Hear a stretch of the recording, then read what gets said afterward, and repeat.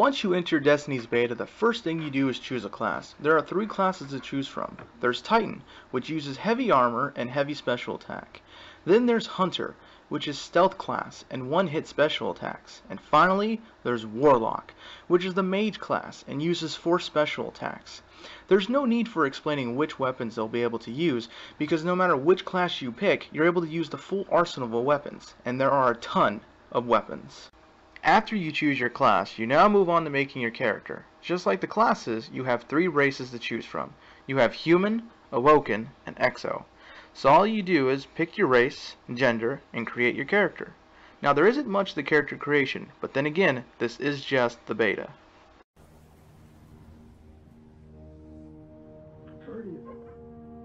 Guardian? Eyes up, Guardian. It worked.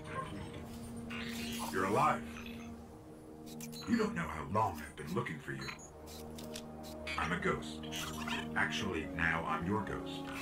And you, well, you've been dead a long time. So you're gonna see a lot of things you won't understand.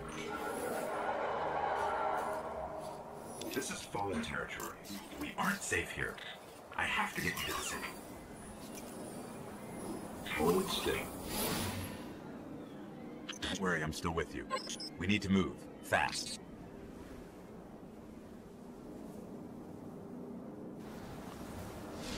So here's the story. After being dead for 2 centuries, the first thing you do is, well, obviously, fight a bunch of enemies. And after you've killed your way to your new ship, the first thing your character says... Will it fly? Complete badass. I can make it work. Then you exit Star Wars style and then go off to fight for the universe. You can come back for them when you're ready. Let's get you home.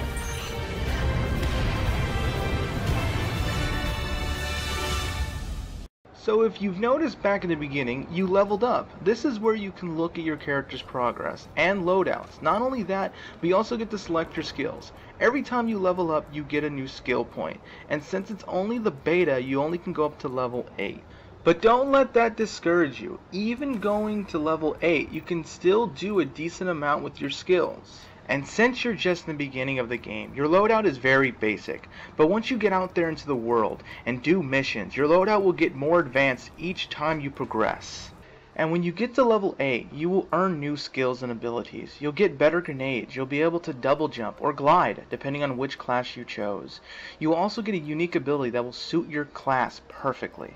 Now on to the loadouts. As you progress, you will find or receive uncommon weapons. Uncommon weapons can also level up the more you use them, and just like your character, they also earn skills. But with uncommon weapons, you don't use skill points, you use Glimmer, Destiny's form of currency.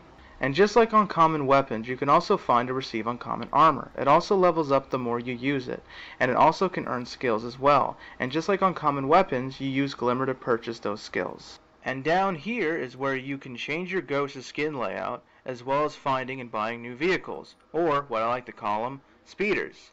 You can also change the way your ship looks and change your emblem. Now on to the tower. Once you first land here, you instantly see the beauty in this place, and you just want to explore. Now the tower isn't just for exploring and looking at the surroundings. This is also where you can buy from weapons and armor to new vehicles and new ships. And this is also a place for social activity. You can meet up with friends and even make some in the process. And even though Destiny is not an MMO, it gives the illusion that it is. No matter where you go, you'll never be playing alone. Now on to the orbit. This is where you go to select your missions. Just select Set Destination. As you can see, this is the tower. But now we're going to talk about the other planets. Let's start with Earth. Earth has 5 missions you can access, 4 story missions plus a co-op mission, the Devil's Pit, which requires teamwork because you are fighting groups of powerful enemies and a huge boss fight at the end. And if missions aren't really your thing, you can explore this awesome world as well.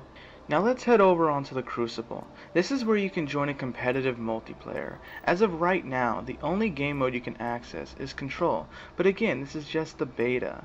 Now, the Moon. This is an awesome and mysterious place. The beta doesn't give us too much of it.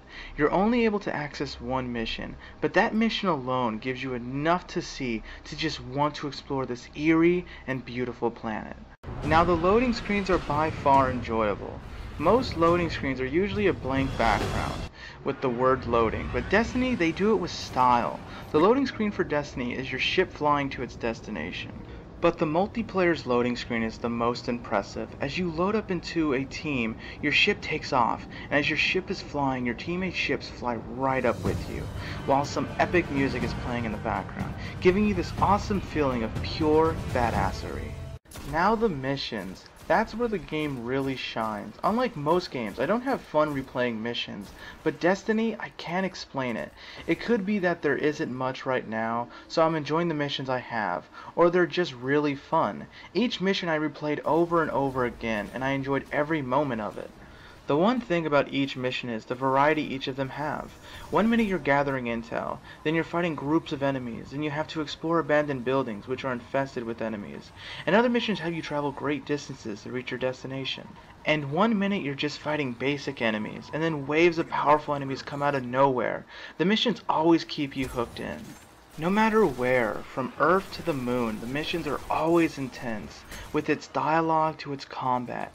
The missions on the moon felt like as if Ridley Scott made them himself, from the enemies coming from the darkness to the backgrounds and the eerie abandoned locations. It's just completely thrilling. Now, the Devil's Pit. Like I said before, the key to victory in this mission is teamwork. No matter what, you'll always be partnered up with 2 other players, or 2 of your friends. This is not a mission that can be played alone. Once you spawn in, you're in the district area of this world, and it's crawling with enemies. No matter where you look, there's enemies. And as you work your way through the district, you have to fight your way through abandoned buildings, and as you travel on, you and your team will finally arrive at the Devil's Pit, where you will fight Sepikes Prime, the boss of the Devil's Pit. And it's not an easy task, because it's strong. And not only that, but you have relentless waves of enemies coming at you from every corner. But once you and your team triumph and defeat Sepikes Prime, and the way he implodes is simply epic, and the victory is so satisfying. Now, multiplayer. I'm not a huge fan of competitive gaming, but I do enjoy it, and I really enjoyed Destiny's multiplayer. It was fun, fast-paced, challenging, and just exciting to play. Now, the game mode we're able to play is Control. If you played Halo, Battlefield, or Call of Duty, you'll be very familiar with this game mode. Each team has to take control of each station A, B, and C. And whichever team gets their bar higher than the others first, or before the time runs out, is the victor. Now the multiplayer can be frustrating at points, because instead of having pre-game loadouts, you use the ones you've made in the campaign. Now it's not a bad thing, but it's also not a good thing, because there are weapons that are seriously overpowered. Even though other games have done this as well, Destiny is different, because as long as you have a more powerful weapon than anyone else, you will always be on top. It's just one problem which may be fixed in the future, I hope, because the multiplayer is really enjoyable, but higher level players with higher leveled weapons can ruin the enjoyment. Now the public events. As of right now, the only ones I've seen were Defeat Extraction Cores, Walker Destroyed, and Enemy Takedown. I'm not sure if these are the only ones, or will there be more when the full game is released. Nonetheless, they're still very enjoyable. Now Enemy Takedown is very basic. You have one enemy you must take down. Now it won't be that easy of a task, because the enemy you'll be taking down is very powerful. And Extraction Cores, that's pretty easy but very fun. There will be 3 Extraction Cores laid out, and you must destroy each one at a certain time. But the only way to destroy them is you'll have to defeat 3 waves of enemies before the time runs out, and once you finish the first one, you'll have to do it 2 more times. Then there's Walker Destroyed, which sounds simple, mainly because it is, but it's extremely difficult, because the Walker is this big freaking tank that's very powerful and extremely strong. This one definitely needs to be done with teamwork to take this thing down. Exploration. Now this is where you can view the beauty of this game. Even though everything is destroyed and abandoned, it still has that sense of life. I haven't felt that in the game since Fallout 3. Just by looking at this world, you can sense the craftsmanship these developers put in this game. This is something I haven't seen in a while. And I'm glad that there are still game developers out there that bring their art and passion for games, instead of just wanting to make a quick buck. As you explore, you'll find chests for looting and dead ghosts for intel. It's a pretty big world. You'll be traveling through hills, canyons, caves, to abandoned buildings, and it's just enjoyable. I spent many hours just exploring and looking at the amazing scenery. It's just epic. Well, that about does it for this review. I give it a 7.5. Well, that's my review and rating. I'll most likely will be reviewing the full game when it comes out. Probably be a while after it releases.